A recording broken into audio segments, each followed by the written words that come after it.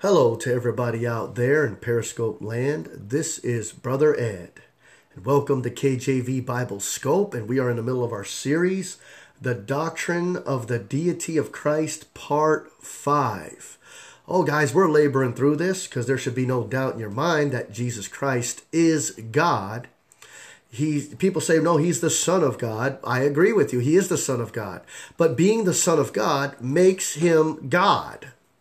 Okay? See, people think that Jesus being the Son of God makes him not God, but being the Son of God makes him God. Not that he was born of the Father, not that he was some child that was created, some created being, as Jehovah's Witnesses would believe, but that Jesus Christ is co-eternal with the Father. Jesus Christ is co-eternal with the Holy Ghost. So what you have is, in eternity, you have God the Father, God the Son, God the Holy Ghost, living and abiding co-eternally together as one God. Okay, guys? Now, this is what we believe as Bible-believing Christians. Now, if you don't believe the Bible, you're not going to believe what I'm saying. Because all throughout the Bible, the teaching and doctrine of the Holy Spirit being God, as Jesus Christ being God, and God the Father being God, are predominantly taught throughout the scriptures, unquestionably. All right, guys, so with that being said, let's go ahead and continue on our comparison chart. So here we go. Where we left off was the Almighty God. We proved that Jehovah is the Almighty God. We proved that Jesus was the Almighty God. And now we're going to go to the first and the last. So Jehovah is the first and the last, right? Isn't Jehovah the first and the last? Let's look. Thus saith the Lord, that's Jehovah, the King of Israel, and his Redeemer, Lord of hosts. I am the first, and I am the last. And beside me there is no God. So, this Lord, right? This Lord, this King of Israel, and people always miss this, and his Redeemer, the Lord of hosts. How can you have the Lord, the King of Israel, and then it says, and his Redeemer, the Lord of hosts? You got a problem there. You got two people mentioned in this passage. How's it going, Des? You got two people mentioned in this passage. You got the Lord, the King of Israel, and you have his Redeemer, the Lord of hosts. Who's this Lord of hosts? Who's this Lord, the King of Israel? You got two people. Why did it say, guys, why did it not say the Lord, the King of Israel, who is the Lord of hosts? I am the first, I am the last. Beside me, there is no God. No, why do you have an and his? If you say and his, then you're definitely not talking about the Lord, the King of Israel. You're talking about somebody else. So you got the Lord, the King of Israel, and somebody else. The Redeemer, the Lord of hosts. So you got two people in here that are Lord, capital L, capital O, capital R, capital D. Now, who is this Lord? I am the first and I am the last. And beside me, there is no God. Well, so how do you got two Jehovahs? Well, not unless one of them is God the Father and one of them is Jesus Christ that is living co-eternally as the Word in the Old Testament. And they are one, John 10:30, I and my Father are one, in which you could say, beside me there is no God, because there is no God but one God, the Lord, God the Father, and the Lord, the eternal Word of God. How about that? Now, he's the first and the last. That's what we're focusing on right now. If God's the first, if God Jehovah's the first and the last, you got a problem. Let's do it. Revelation 22:13.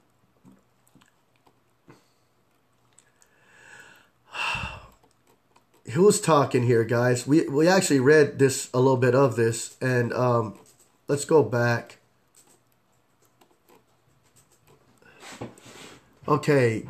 And there shall be no more curse, but the throne of God and the Lamb shall be in it, and his servants shall serve him. And they shall see his face, and the name shall be in their foreheads. And there shall be no night there, and they need no candle, neither light of the sun, nor the Lord God giveth them light. For the Lord God giveth them light, and they shall reign forever and ever. Now look, and he said unto me, these sayings are faithful and true. And the Lord God of the holy prophets sent his angel to show unto his servants the things which must shortly be done. Behold, I come quickly. Who's talking there? It's the Lord Jesus. Blessed is he that keepeth the sayings of the prophecy of this book. And I, John, saw these things and heard them. And when I had heard and seen, I fell down to worship the feet of the angel, which showed me these things. Then saith he unto me, see thou do it not. For I am thy fellow servant, and of thy brethren the prophets, and of them which keep the sayings of this book, worship God. And he saith unto me, seal not the book, the sayings of the prophecy of this book, for the time is at hand. He that is unjust, let him be unjust still. And he which is filthy, let him be filthy still. And he that is righteous, let him be righteous still. And he that is holy, let him be holy still. And behold, I come quickly, and my reward is with me, to give every man according as his work shall be. I am Alpha and Omega, the beginning and the end, the first and the last. Who's talking? That's the Lord Jesus Christ. He's the Alpha and Omega. Now what is he? The beginning and the end, the first and the last. He can't be. Why? He can't be. Why? We just said it. We just said it, guys. Because Isaiah 44:6 says, according to Jehovah God, I am the first and I am the last, and beside me there is no God. No, you got a problem there. Because Jesus says, I am the Alpha and Omega, the beginning and the end, the first and the last. So I wonder who it is. It's both. God the Father and God the Son are the beginning and the end, the first and the last. You see that? Guys, you can't get out of it. Whatever the Father has, the Son has. Let's do it again. Savior, Isaiah 43:11. I, even I, am the Lord. That's Jehovah God. And beside me, there is no Savior. So wait a minute. There is no Savior beside the Lord Jehovah. Only the Lord God is the Savior. Okay, let me say that one more time. Only the Lord God the Father is the Savior. One more time. One more time. Only the Lord God the Father is the Savior. We read it. I'll read it again. I, even I, am the Lord, and beside me there is no Savior. Only the Lord God the Father is the Savior. Okay, just so you soak it in like a sponge. Only the Lord God the Father is the Savior. Okay, let's do it. Titus 1:3. But hath in due times manifested his word through preaching, which is committed unto me according to the commandment of God, our Savior. So who's the Savior? The Lord God is our Savior. Let's keep reading.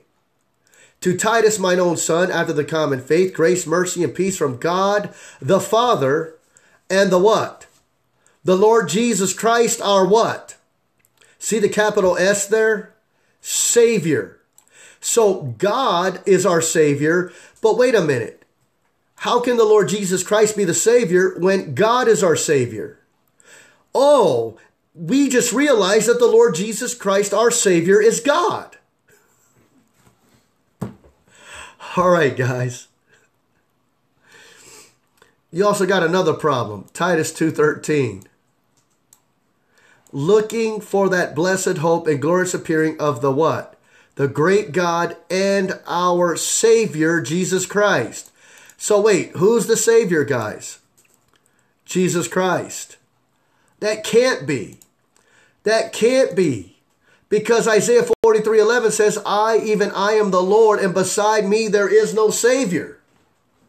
Ed, you're saying Jesus is the Savior and God the Father is the Savior. But that's contradiction, because God the Father said there is no Savior beside me. Yeah, but 1 John 5, 13?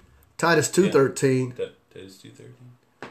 Jesus Christ is the Savior.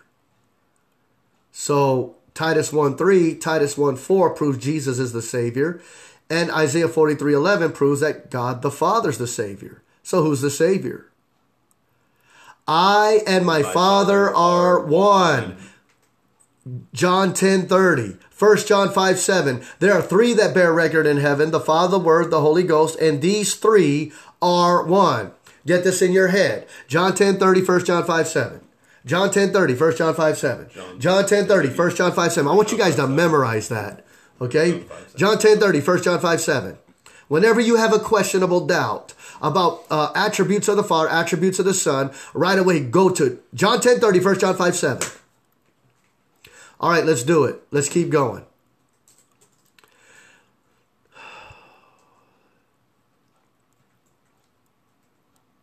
Let's do, I'm going to skip this one. Let's do who made man? Who made man? God. Genesis 2:7. And the Lord God formed man of the dust of the ground and breathed into his nostrils the breath of life, and man became a living soul. Now, look at this. Genesis 1:26. And God said, let what? Us make man in our image, after our likeness. So wait a minute. Who made man? Was it just Jehovah God? Or was it God the Father, God the Son, God the Holy Ghost? Yes. Yes. And yes. I said it 3 times so you know. I said yes to all 3.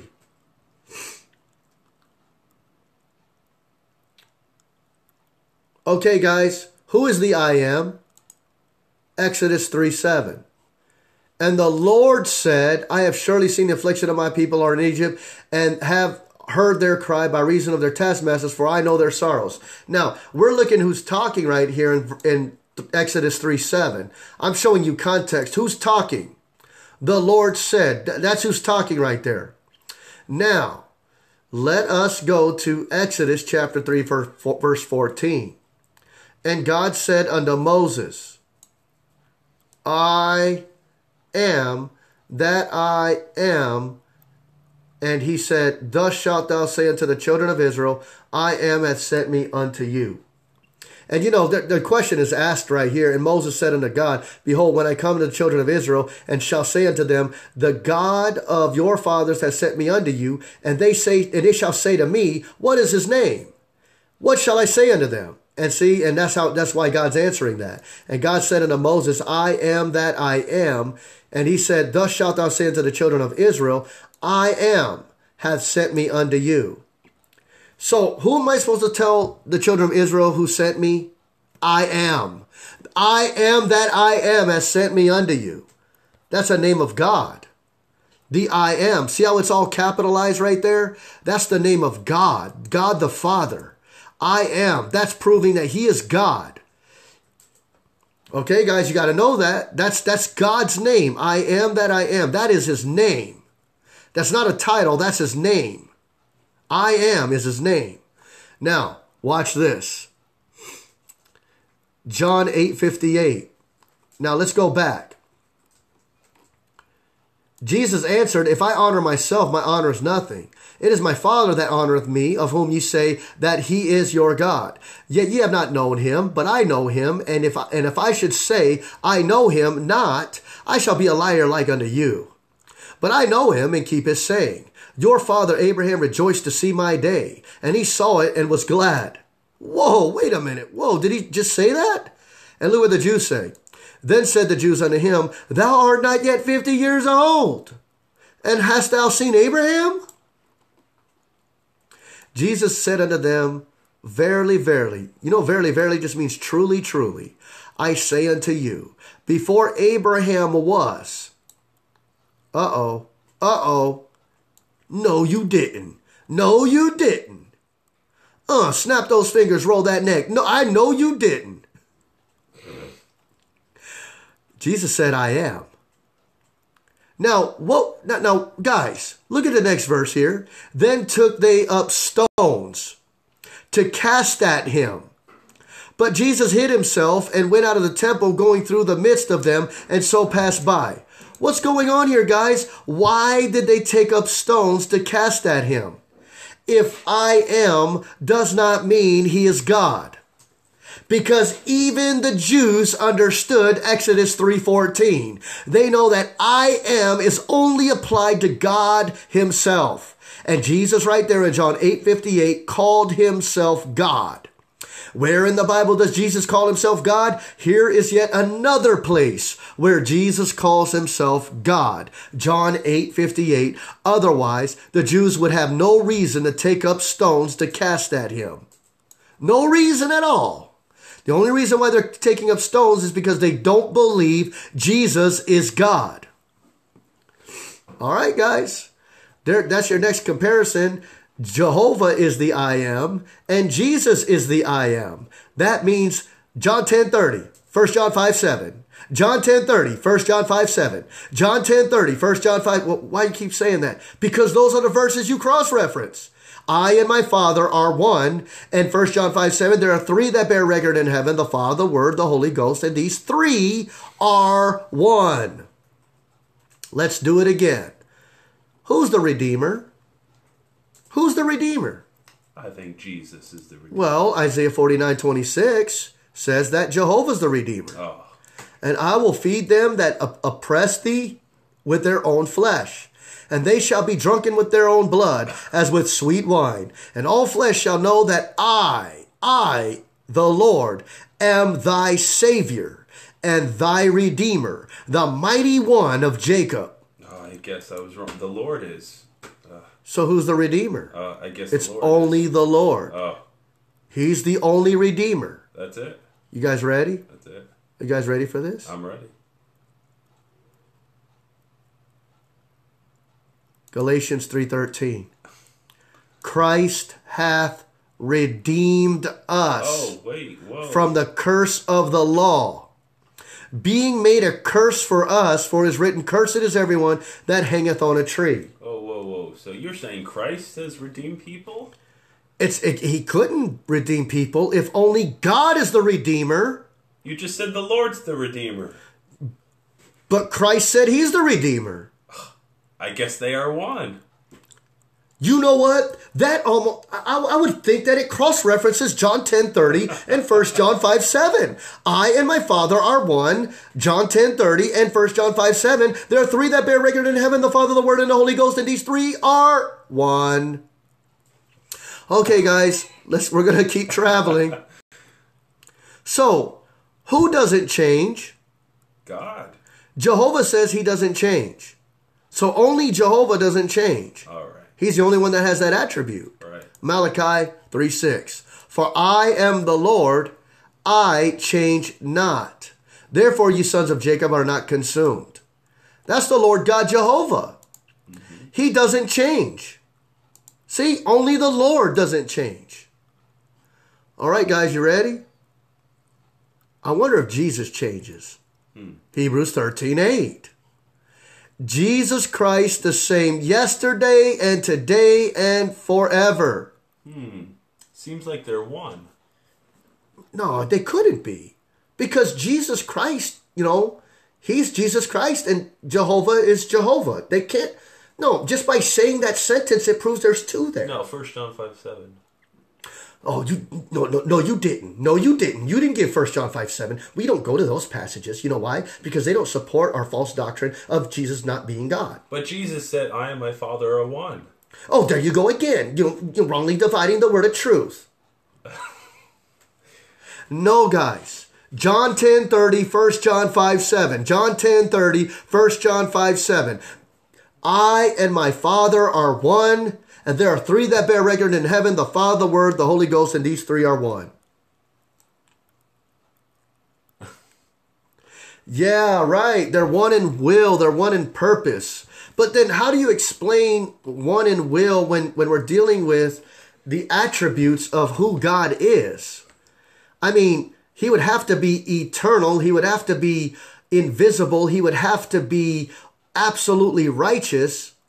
And yet Jesus Christ has those attributes. It's almost like they're one, not in purpose, but one in person. Right. You have to go to the Greek. Oh yeah. And you know what the Greek says about Jesus being God? It says in the Greek that it says I am. No, hold on. Let me do it. I think I've learned this a long time ago. I think in the Greek, I think I learned it. Jesus is God. Okay, there you go. Amen. We did it in the Greek. Amen. How about that? And I think the Greek says, I and my Father are one. Amen. It does say that. Or does it? Well, I know the Holy Bible that I trust over any other document says that Jesus is God. How about the earlier manuscripts?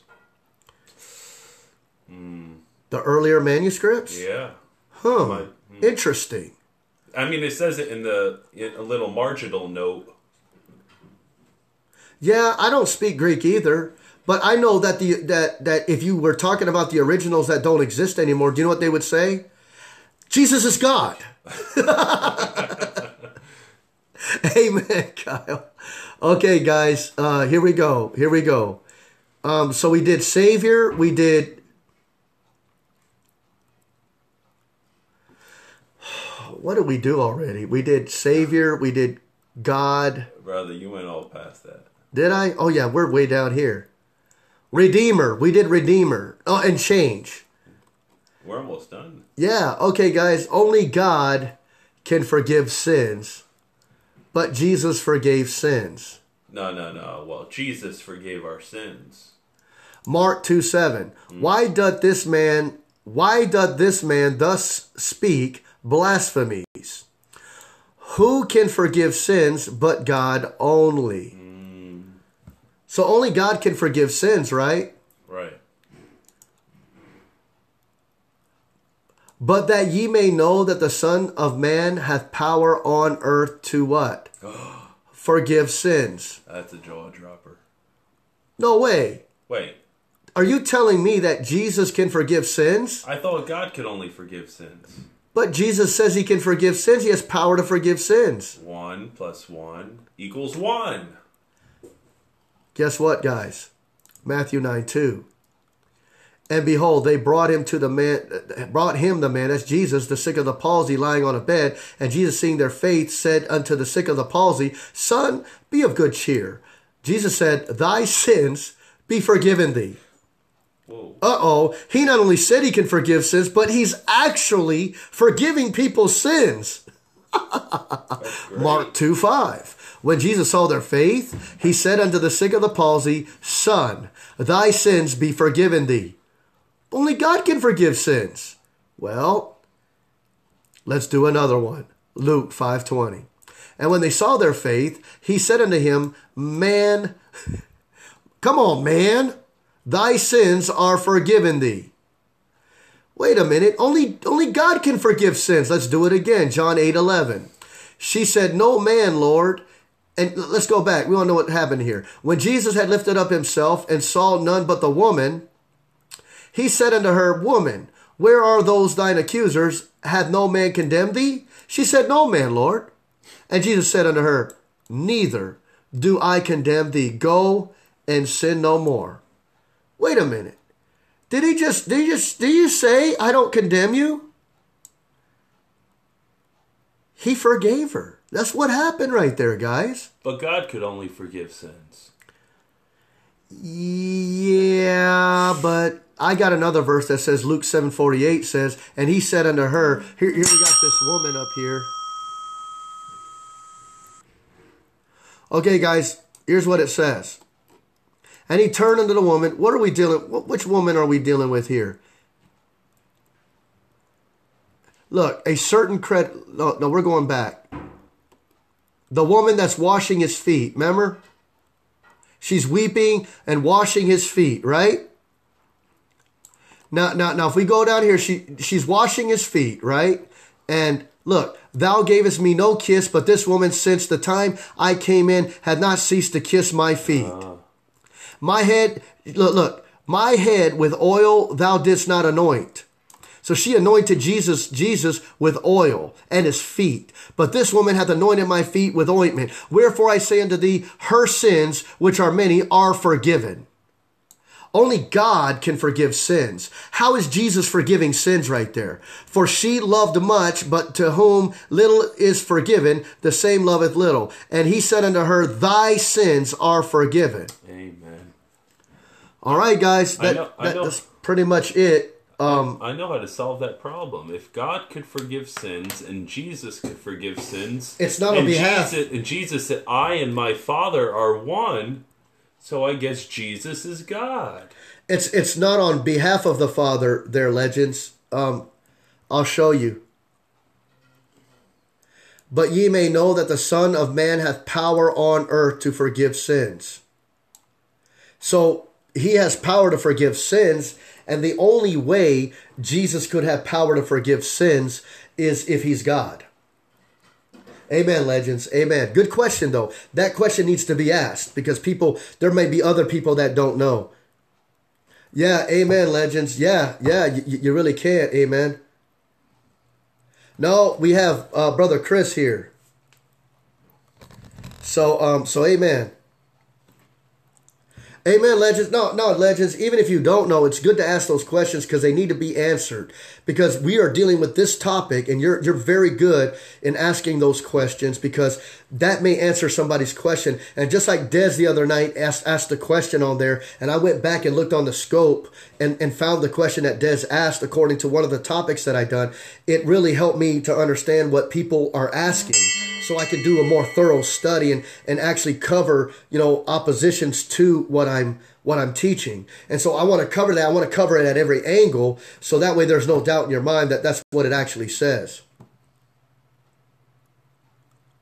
Right. Amen, legends. It's good. But you got to do that because it's going to help you be able to not only learn the truth and remember it and also clarify what you believe, which is really good. So yeah, don't think anything bad about asking questions like that. I love questions that pertain to the topic and they're honest and sincere, and we can pretty much handle those, and just give an answer so we can find the verses, because that's the problem with a lot of people. They know the answers, but they don't know where to find them in the Bible. And that's what I want to equip people with. I want to equip people with the answers that are actually in the Bible, in their context. And so when you're giving an answer to somebody, you've got the authority of the Bible to back you up. And that's why I do these scopes, because I want people to have biblical answers for carnal questions.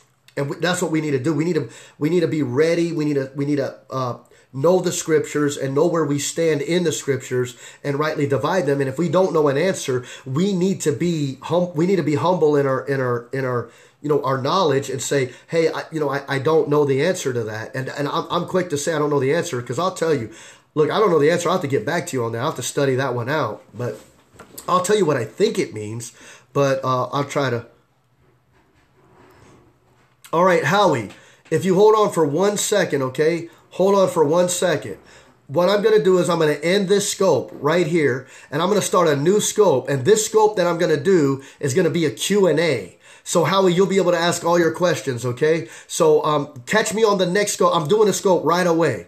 Once we end this scope, I'm gonna start a new scope. It's gonna be called Bible Q&A, and just get on that scope, and then you can ask your question, okay? Sorry for that, guys. I just wanted to end this on the note of the doctrine of the divinity of Christ, and just end it here, and then we'll start that scope, and then Howie, you can ask your question. Sorry that you'd have to wait for that, but we'll just go ahead and do that, okay? All right, guys. Thanks for joining me on this. And then, guys, I hope to catch you on the next scope that I'm about to do. And may the Lord richly bless you guys.